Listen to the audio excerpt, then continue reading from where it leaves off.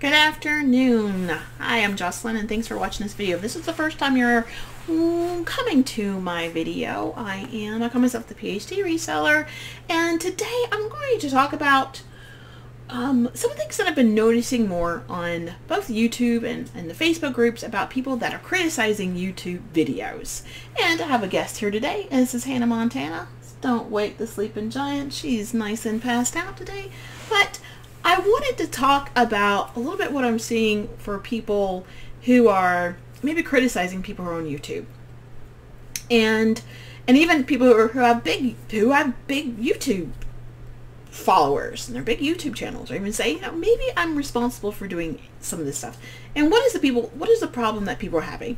They're saying that YouTube videos are leading people astray, that they're not being really honest and they're not being transparent, and they're leading people astray. And I watched this really sad video, and I felt bad for this young girl. I shouldn't say young girl, a young woman who was very upset because she said she was closing up her reselling business because she felt that that people who are on YouTube should be more socially responsible and actually talk more about what the reality is of being a reseller. And I get that. I absolutely get that. And I was thinking about, it's like, you know, here's the deal about reselling videos, and I put them like in a pyramid, where I think where you're at in your reselling journey is where you're going to fit at.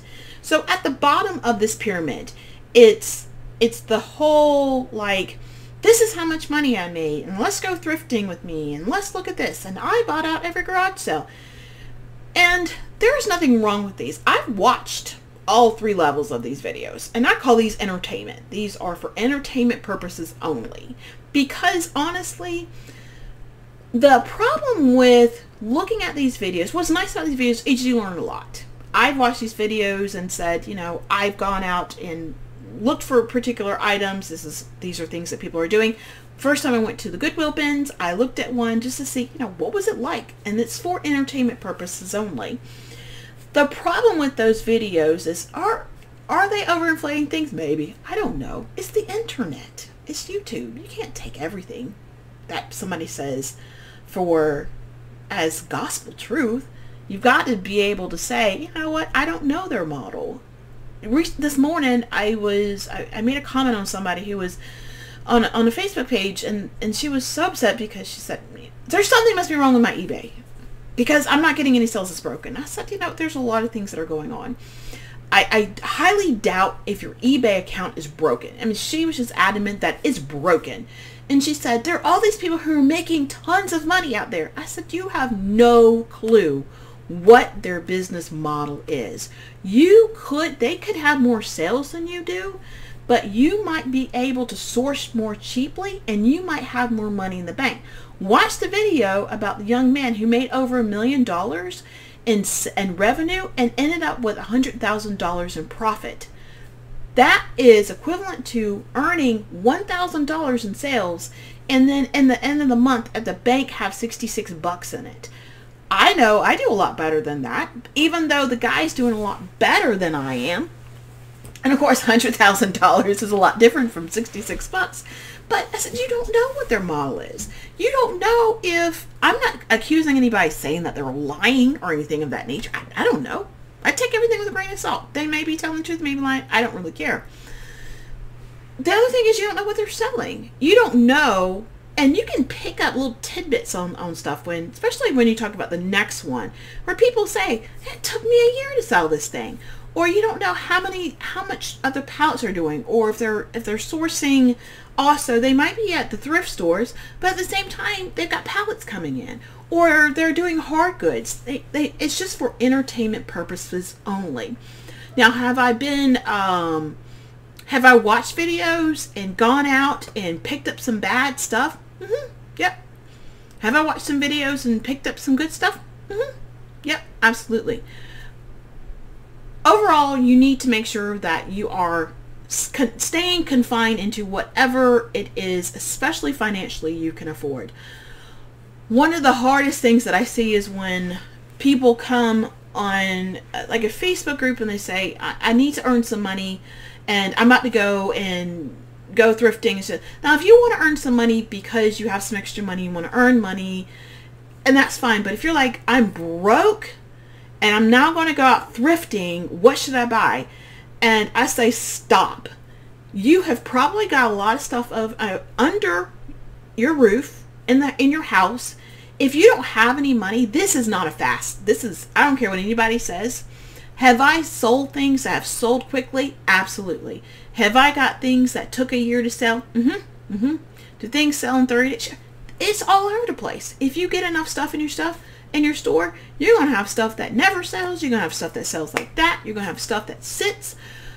It is a roller coaster. So only source and spend money on what you can afford.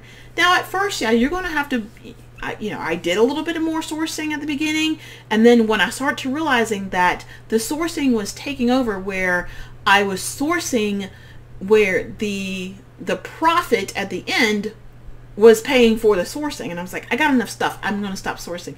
And I've actually reduced significantly. I still go out there every now and then. Hey, it's a hit. I got to get a hit. I got to get a thrifting hit. But I noticed, like, after I stopped, I actually have more money in the bank. So, can they lead you astray? No, because it's your choice. It's your choice to go out there and purchase the items. You have to take everything with a grain of salt. You shouldn't do anything full on, right? I wouldn't, if I needed my bathroom to remodeled, I wouldn't say, I'm going to remodel my bathroom, remodel the downstairs, the garage, all this kind of stuff all at the same time. Take a little bit of chunks at a time. Take them for what they are. They're entertainment. You can still learn from things. The other issue is that they're one-off. If you are watching these videos and you're getting frustrated because you're going out and you're like, I can't find them, that's because they're one-off things. Oftentimes we have things that are multiple quantities of stuff that we can actually put in, that I'm not just doing one of everything all the time. And I'll tell you, multiple quantities do a lot better than things that are single quantity. The second part of the pyramid is, I say, those are things that are information, that they do provide you a little bit more information versus entertainment. And typically these are like the what's sold videos. This is what's sold, which I think has a little bit more information to them, because you can be at and they'll take little screenshots and say, this is how much it comps for.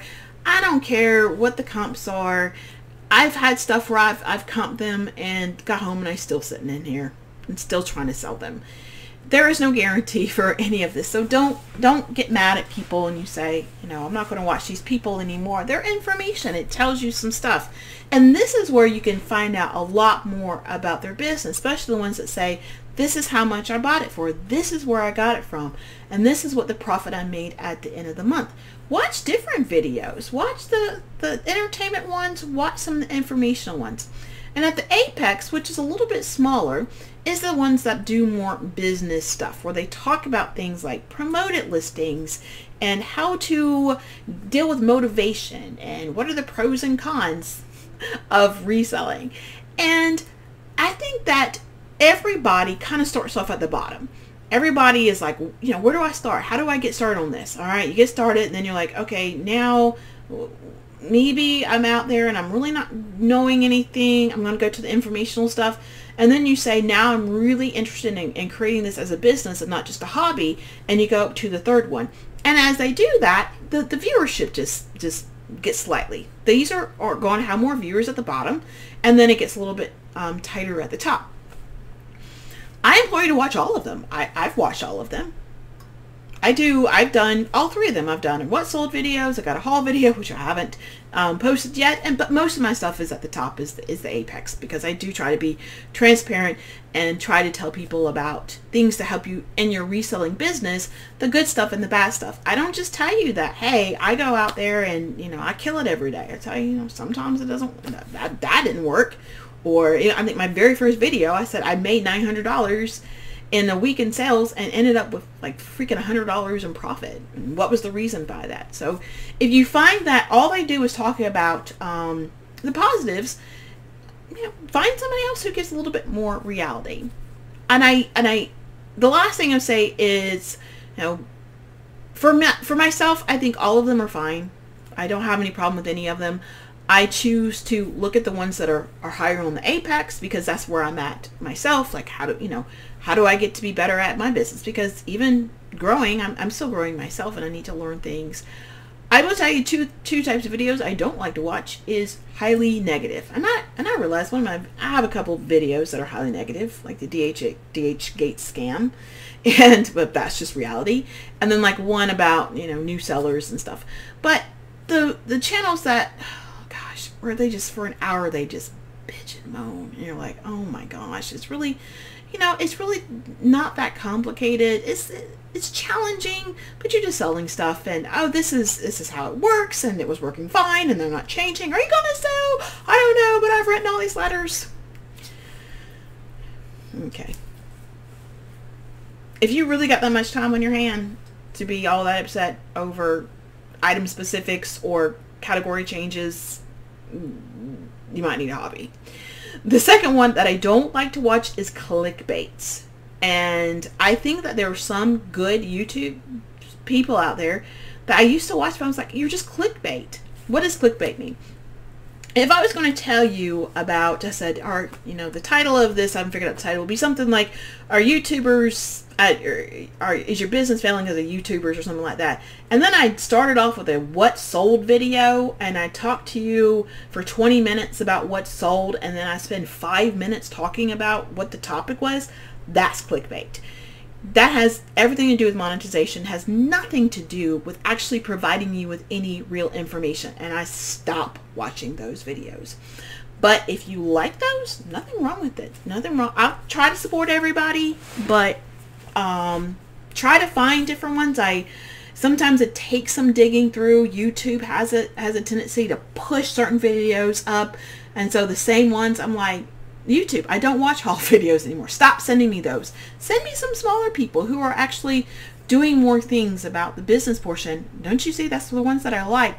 Watch, but it just takes YouTube, the algorithms to catch up. So overall, are YouTube people at fault for giving people a false sense of what reselling is like? No, I don't think so. You just got to take everything, you learn it, to figure out which ones do you like. If you're finding that certain videos aren't giving you anything that you need, maybe you just want to watch those. Maybe you just find it to be fun. But if you want to transition to other different levels of that pyramid that I did, then just find some different people to look at. After a while, guess what happens? When you stop watching those videos, YouTube figures out that you don't want to watch those and will stop showing those to you. So let me know what you think. Do you think, put in the comments, are you like, yeah, YouTube people are just slimy, scammy, they don't really care about? I don't believe so. I honestly don't believe that most people go out there and, I know I don't. I don't think other people do. Have they? Sure. Yeah, whatever. I'm gonna stop. Anyways, like this channel, give it a like if you like this sort of content, and see you at the next time. And thanks for joining me today. And yeah, put in your comments. I'm just like all over the place. This is like my third video for today. Put in your comments anything that you find that you think is, do you agree with me? Do you think they're all scammy and scummy? You're like, girl, you're one of those too. You ain't no different. Or you say, yes, you're right. They're different varieties, and it's up to you as a YouTube watcher to figure out, to take everything and say some things are going to be truthful, some things are not, and then yeah, that's it. See you later. Bye. Say bye-bye, Hannah. Yeah, she out, y'all. She out. See you later. Bye.